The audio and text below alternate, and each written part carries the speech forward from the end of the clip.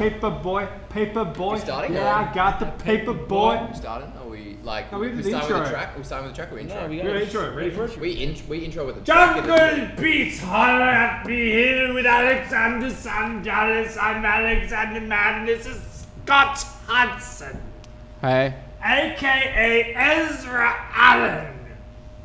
Hey. Yeah, Ezra Allen is his artist name. Scott makes music, and It's good. Scott was a part of the previous radio station that we were a part of as well. So him and Chris, we're kind of transitioning into helping build this warehouse building this warehouse. As you can see, this is not the warehouse we're trying to build now. This is a temporary. It's significantly bigger than this place. Thankfully, It's like super big. this is his bar that he works at. We're just trying to hustle and get anything done by any means necessary. Jungle Beats. Holler at me. We doing Mini Coop's latest album. Now, most of them don't know who Mini Coop is, so can you guys introduce who Mini Coop is? Look, the funny thing about Mini Coop is, for me, it was a super coincidence that I met Mini Coop. I was at a party. But who is Mini Coop? I'll It's a get there. Melbourne-based artist. Thank you. So basically, I was at a party in Melbourne, and I basically went, look, I do some hip hop radio, and I do like a Melbourne-based Australian music show as well with some people. And I went, sort of, look, hey, like, blah, blah, blah, I can't talk about rap. And so I was like, oh man, like a lot about American underground rap, like, but I know a lot about Australian underground rap. And I was like, mate, I know like a shit ton about Australian underground rap as well. It's like, oh, well, like Mini Coop's here. Like, he's this, Australian rap. And I was like, I never heard of him. I sat down with him, talked to the guy, fucking sweet. I showed him my really early stuff. This was months ago. I was probably like a year ago now. And then I went, look, here's my really early shit. And he's like, oh man, like sweet, like it sounds like you're doing a good job, and like gave me a bunch of tips. And he was like, oh well, here's this stuff coming up with my upcoming mixtape. I was like, sweet. And then one day I sort of went, oh, I do Sin hip hop. And he's like, oh, you mean like AMann Sin hip hop? We're like, oh yeah. So this man here, AMann, has been interviewing Mini Coop for. I've interviewed him probably 3 times. And every time I catch up with him and go to his gigs, like that's why I've been there since when he dropped Up and Adam. So that was like his first 4 years ago. And I fucking love that project. Then he dropped, I think, 2 EPs, Till It Rains, or... He dropped, I think he's done 3 mixtapes, which are like between 12 to 6 tracks. And he had The Boy From Mars, he had The Chosen. Was it Chosen? It was an EP mixtape. Yep, Chosen EP. So I fucked with everything he's done so far. I mean, it seems like he's taking more of a bit of a pop approach. So I'm not sure how I'm going to feel about it, but nonetheless, I'm going to support the fuck out of this because I believe that he is a fuckload of talent and he deserves to be heard a lot more.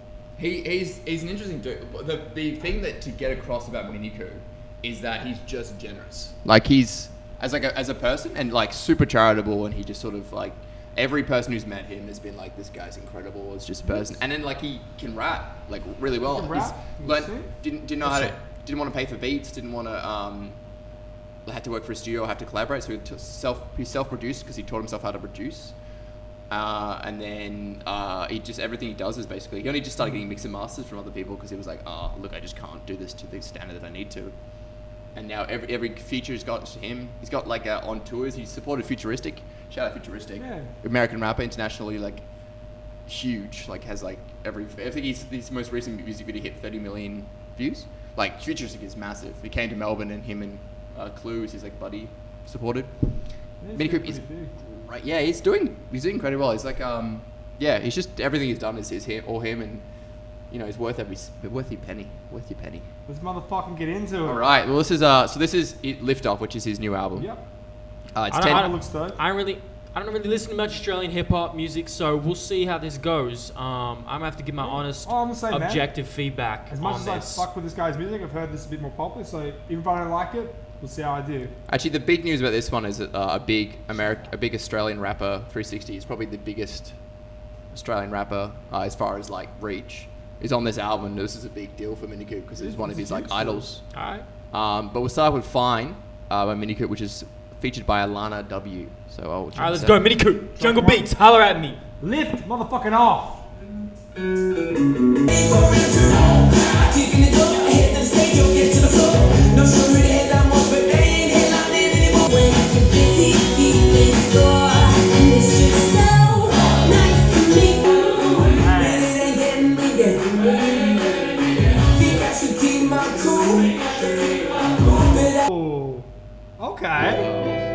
Okay. Yeah, so that's new Mini Coop. well, Mini Coop's diverse, so that's Mini Coop on this project. It actually reminded me, like, the first bit, like, not in terms of the song, but in terms of the way he used his voice. Like, remember I by Kendrick Lamar, the very first version, the way that he raised the pitch of it, and the way that that reminded me, like, the very first, because Mini Coop, it sounded like he raised his pitches a bit, he had the voice going, like, that was cool. I mean, the chorus I wasn't too sure about, because it was a bit poppy, but when he switched up a fair bit, the guitar was on point, it was a pretty well-polished track. Was that a single? That was one of the... So he's released 3 singles, 1 after the fact and 2 before. So he's released Home with Mo Louie, which comes up later. This is like he described this track as being the in-between between Home and like his other stuff, because Home is really poppy. And then this track is kind of like still technically hip hop, so like he's rapping in quite a technical way. Whereas Home, you'll hear it and it's very evanescence of a local Melbourne rapper or Australian rapper called Illy, who's just super poppy. But yeah, so this is like I think this album kind of diverses a bit more. But what Mini Coop is really good at is he releases music that is like sometimes metal, sometimes like soul, sometimes like he's super diverse. He does everything. Because this is very radio friendly, very upbeat. Just very. It's safe. It's just a. Yeah, I feel like this is definitely like, if he wants to step into like more of the spotlight in terms of especially radio, this is a great way to start off. And then from then on, once he has the attention, once he has the more fans, he'll be like, cool, now I can do with all these other sounds, I got people's attention. But you can, you can do it the other way as well. Like you can start off obscure, unique. But he's tried doing it the other way, I feel. Mini Coop's been around for 3-4 years, released 5 bodies of work where he's been unique. Okay. So like, I think this one was very much that he wanted to be, I think, a bit more like just from like vague things. I think this track does deviate a bit from pop, but yeah, like it was a whole idea of like he's done this for a while. It's very weird coming from Kendrick and like recording Kendrick and Drake now to go into Mini Coop. Like fuck, like big names to follow up. But he's it's good. I think I mean I haven't had the full album because I've been waiting to do this. But we got Just Saying.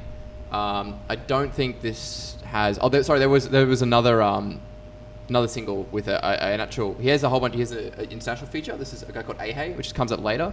But this is Just Saying. Mini Coop, Lift Off. The cover's cool. Yeah, I love this Boy from Mars cover. I love that cover. I think I got a lot of God in my genetics. Mind control, like my top telekinetic. I think they got the duck in their place. Like this, so they step in my wrist. My prerequisite, gotta spit it down. Bitch and trying to make something different. Trying to kill the center, sick in the crowd. That have been on, beating my chest like a king. Hungry girl, that I'm pretty 10%. What I got to be legend sitting in the room for me. Everything why you girls on top of me. Okay.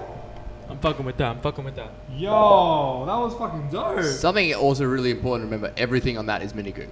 To the beat, when he released that, he said every note on that, every beat, every drum kick, writer, producer. That's how talented this man is. He's everything. He's incredible. Like he taught himself like 3 or 4 instruments. The Mini one, like, so because he just couldn't afford to buy beats, so he was like, well, I need to. Oh, that's awesome. Yeah, he's incredible. That's really awesome. His flow was crazy all over that. Yeah. Yo, I mean, I've heard him spitting. I've heard him do some good shit, but like that track, whew, I don't know if I've heard him like that before. But that was some fucking dope shit. Contrast to the first track. Yeah, hugely diverse. But I think that's him just showcasing what sort of artist that he is. Yeah. And what he wants to be, what he wants people to see from him. All right, let's keep it going. Yeah, let's keep it going. Back to start the countdown, so pull up. When you not the sound down, pull up your Okay.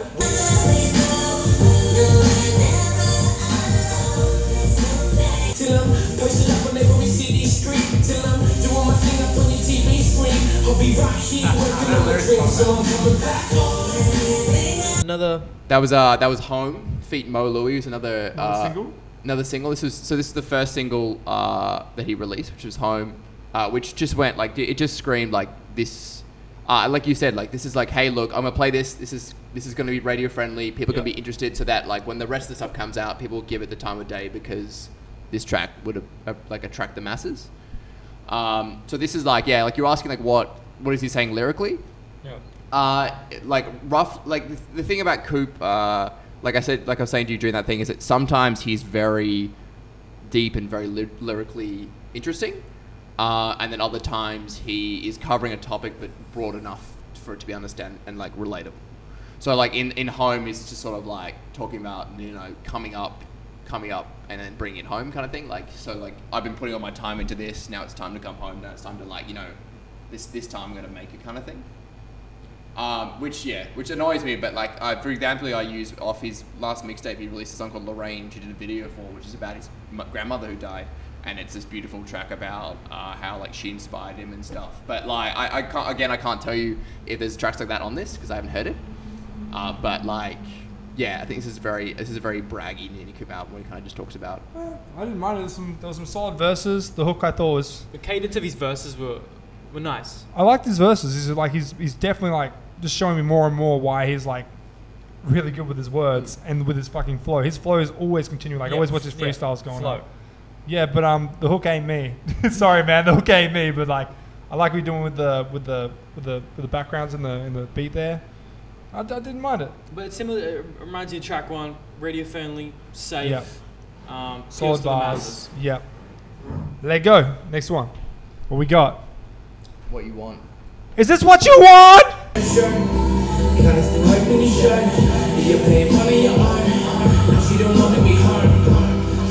I should go. Gotta pick up that phone. Girl, I should leave you alone. Just wait for the time.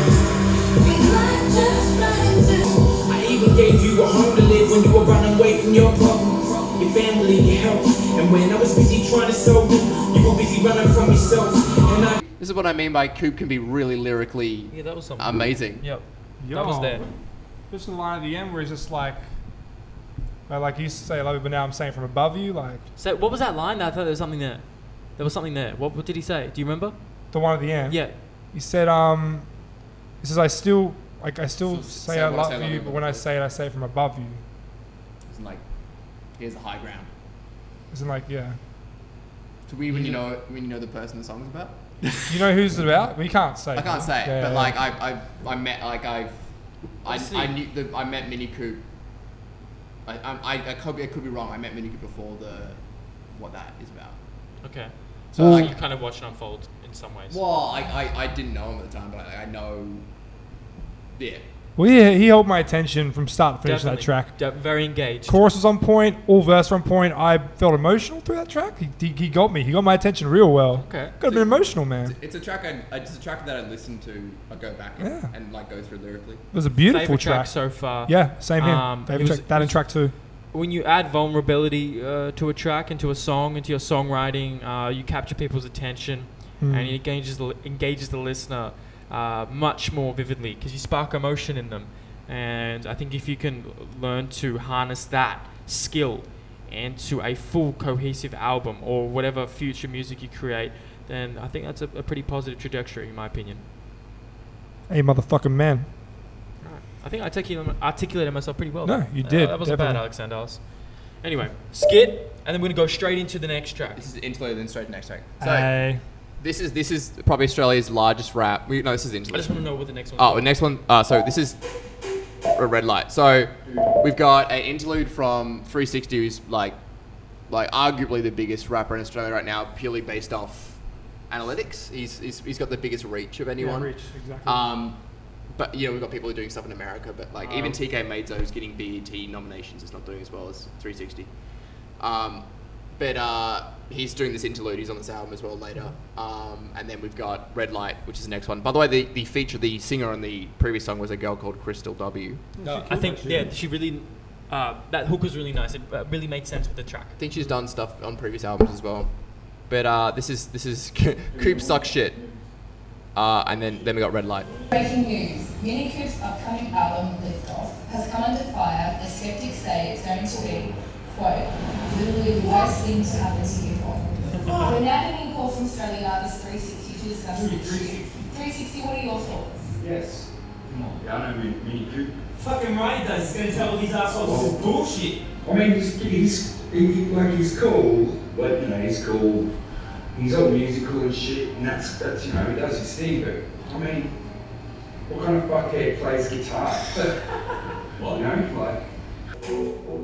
Red light, swing through the city, no headlights. Girl isn't Crime shit. but I stay on the mind like headlights. Sure as girls need tender, playing moving for my bedtime. Just what these people wanna be. Just like that trust and dirty shit, and you can fuck with me. For once I had a problem with it,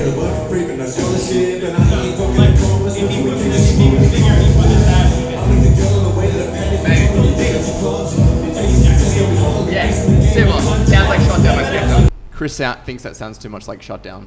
It does. Shut down. Well, as soon as I heard that, I was thinking the same, like, shut down. Now, you can have an instrumental that sounds similar to others, but where do you draw the line between that's actually jacking someone's beat? If the beat matches. So I don't have Shut Down in my brain right now. I have it on my phone. But I can probably play it actually. Nah. Nah? Alright, so basically like, because I can't remember, but if it's a different vocal, if it's different pitching, and there's a different beat somewhere, then it's like relatively like you can't be sued for it. I can say that it was very similar to Shut Down, but still as a song itself, I thought Coop did very well. Yeah. I thought Dex had a really good verse. That's grimy. That's on Dex. That's Chevy Levitt. Dex is Chevy Levitt? Oh, Chevy Levitt. Well, Chevy Levitt did a really good job. Yeah. And I thought the hook was a little out of place. What was the hook? I don't know. It was alright, but I fucked with the verses. I fucked with the beat, but it did sound very similar to Touchdown by Skepta. Shut Down. One of my favorites right there. Very upbeat, grimy kind of sound. Yeah, very grimy. Dirty, industrial. I think it suits his style. I think I like it. Yeah, that was fucking cool. No, I'm a fan. I was going to announce the next song, but you look at me like I was supposed to say something insightful. You say whatever you want to say. Next song. I'm going next song, but next song is another. Do you have anything else to say? I'm a big fan. I'm a big fan of Coop as well. I think I've heard that song before. I think I've seen an earlier iteration of that because I remember the Jay-Z line, which was, "I got 99 problems and they're all Jay-Z." Yeah, it's dope. What does that mean? It's just a fun line. It's grime. Have you listened to grime? Grime isn't always the most insightful genre. We've reviewed. We did Wiley's. Yeah, we did Wiley's album. Yeah. And we want to do Konnichiwa was a good album. Stormzy's album. I don't think it was a good album. I think it's a reach to call it a good album. I thought it was an average album. But that's just opinion, you know. It's a genre. It's a different genre that I'm not too familiar with. Grime is fun, essentially. Like there's a grime rapper I'm into called Jamie, who's apparently bad live, which annoys me. You get me, Jamie? Yeah, that's it. But he sits there and he's like doesn't nerd grime, which is fucking brilliant for me. You get me, Jamie? One of his lines is "Expelliarmus couldn't stop me," and I just think that's brilliant. Wait, shut the fuck up. What did you say? One of his lines is "Expelliarmus couldn't stop me." As in, like, Harry Potter, Expelliarmus is a spell, and he goes, Expelliarmus couldn't stop me, Notre Dame couldn't stop me. Like, it's just... So what's the punchline? The whole joke that is... Grime is every line is a punchline in grime. It's just like... I'm waiting for the punchline. Like, you don't get necessarily insightful stuff in grime, but it's fucking great ride. As someone who's like super lyrical and like listens to people's lyrics really heavily, I just get around grime. I just not because I just don't think about it. I just like listen. Everybody needs that. Let's go. Next up, we got speaking of grime, we got a British artist up next called AMann. He doesn't do grime, but he's a British artist. Cool. Grime, but he's got AMann.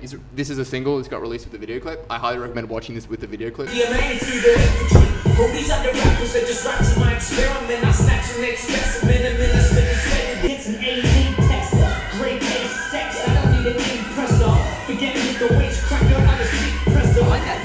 Danny Brown type beat. What do you think? Yeah, it sounds like that eerie sort of... It's eerie. I don't know if that's... Yeah, what do you think? Sort of zaniness to it as well. I was on shrooms. Fuck your mom and told you that to find a new room. I'll fucking pregnant bitch, you're bad at the baby's gonna have to find a new room. Whoa, I love braggadocious lines like that. Wait. I fucked your mom and told... Wait. I fucked your mom and told your dad to get a new room. Those lines make me laugh. Something that I remember early, like back when you guys were AA. Actually, this is before I joined, and then before I left. But the thing that me and Alex went through, because this is the first time I ever discovered Lil Dicky, is because you guys played him. And you played Professional Rapper, and we were listening in the car on the way home, and like, you played Professional Rapper for me. So I knew you fucking dig it. It was, Professional Rapper. Great album, great song. But Snoop Dogg and Lil Dicky in that song just have a conversation, and you don't get that enough in like rap when you have features, because people get lost in the whole idea, like, I'm gonna record something for a beat, and whereas you look at stuff like Watch the Throne did so well because it was a conversation. Like, you need chemistry, man. In Paris is like a fucking masterpiece because it's just a conversation between Kanye. What's In Paris? There's no song called In Paris. Like in Paris. Sorry, but yeah, it's a conversation. Like they sit there and like they'll have like lines across, and then Professional Rapper is the same way. It's just him and Snoop Dogg having a conversation. In this, it's like them just like having a conversation. They start off big verse, then they go like a couple lines between the two of them, and they like it's a conversation, and that's why it's a fucking great feature. That's a great point. Feature's on point. I like the beat. It's a dope track. I dig it.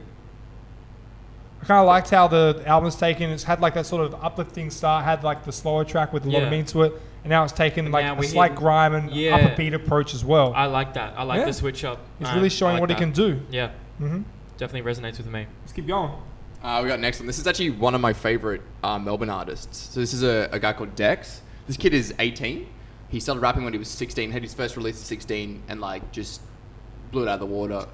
Great kid. Like he's gonna be incredible. Like I say, great kid. He's a year younger than me. Lovely dude as well. Like as a person. So this is Made For, which is Mini Coop and Dex. Second last track. Second last track. Like that'll help. I go here on my own, raise my hand to the crowd like fuck it. I'ma be just what I'm made for. Music the crowd, paper. What you standing in the way for? This is Dex. Welcome you to Bad City. I gravitating to the sound, what you turn with me. Burn out, see you succeed and turn. He's continuing, continuing to. That's another quality track. Another quality flabbergasted, you my boy? No, that's yeah. So, relatively impressed, yeah. The last track on this is the track with 360, which is like the straight rapper dudes. The I whole still like talk about this track though. This is like no, dude. I'm just like. I'm wondering how he's gonna finish the album. Essentially, is what I'm wondering. But like Dex is on that. Just like Mini Coop. Solid. I got some Jaden Smith vibes a little bit from him. Just some Jaden Smith vibes. I got some Jaden, and it's a compliment. They're about the same age as well. And that's another reason because of the youth in their voice. Yeah. No, I love the beat. Harry Potter vibes. Harry Potter vibes. Yeah. The instrumental. Yeah. It was on. It wasn't actually talking about music, magic, but that was a dope beat, man. Cool. I enjoyed that song. I've enjoyed the last three songs quite a lot. Would you almost call it a jungle beat? Jungle beat of the week? Oh, that's a different question. Would you call that a jungle beat? Would you call that a jungle beat? I don't know. Jungle beat? I rate it. Alright, yeah, it's fucking dope track. Nice. So do I. You're killing it, Coop. You're motherfucking killing it. Yeah, he's finishing this album strong. Let's go. All right, this is the last track. So this is the biggest feature it's had to date. And it was like he had a list of 3 artists he wanted to collaborate with. Yeah. He had a 3-year goal to collaborate with 3 big Australian artists, and he'd done 2 out of the 3. This is the last one. And this was the last one he did. That's dope. So this how much time did he have left on that list? Literally had like hit his 3 years. Whew. And he was like, I'm gonna do this in 3 years. I'm gonna have 3 artists I'm gonna collaborate with. He toured with 2 of them. Yeah. And then he's like, now I'm getting the feature from I hope you aim for even bigger sites to get those international artists now. Yo, man, get that Yeezy feature. I was thinking the same shit. Featuring the throne.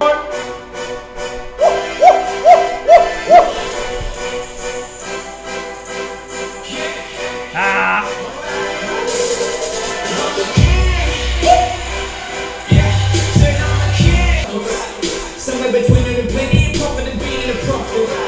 If you and your crew get to talking that shit, I suggest you stop it. They told me to go for gold, but I prefer platinum to be honest. Throne offers, reaping what the throne offers, so never taking a throne off us. Ain't talking my massive dick, but yo, I'm so cocky. Stay on mine, always on that bogan shit. No ways. That's how you finish a motherfucking album. Oh my damn. So wait, you 3 years ago, you interviewed a child who just did like Coop's probably 25 now, huh? He's but I'm saying like you interviewed a guy new to rap. Literally just that was his first album. He was in a metal band. Right. As a drummer. How do you see the transformation over those years compared to now? Up and Adam's a great mixtape, I will say. I still personally think Up and Adam's his best mixtape. Yeah, there's stuff on that Up and Adam that I still listen to. Does it sound similar or different to this? No. Some of the beats you'll get elements and you'll see the growth of where he's like producing to where he is now. There's elements there, but it's very, I think I'd say it's more spacey. It's a bit more electronic. What do you prefer? And why? I'm liking everything I'm hearing. I probably prefer Up and Adam just for the fact that I guess there's more nostalgic vibes, and at the time that came out, I really sort of resonated with a lot of it.